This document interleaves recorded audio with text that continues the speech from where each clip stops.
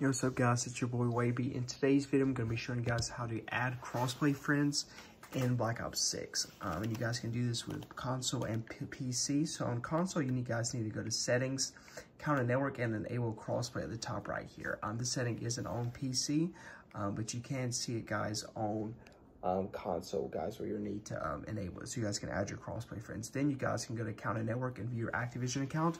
We're going to see your Activision ID name with your hashtags and all that stuff, so make sure you remember that because that's how your friends are going to add you.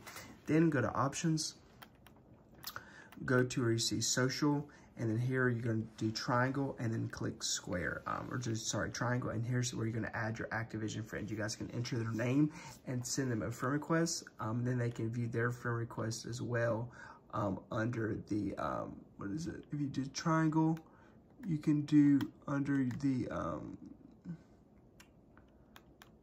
I don't know how to actually view, I think options and just notifications, you'll see the ones coming out. And also to make it where you can accept actual friend requests from people, so you guys can do this, I believe, under the account network. Make sure you guys can actually send it to you. So yeah, and then you guys can play with each other after you've added them as a friend. So yeah, I hope you guys enjoyed this video, and I'm out. Peace.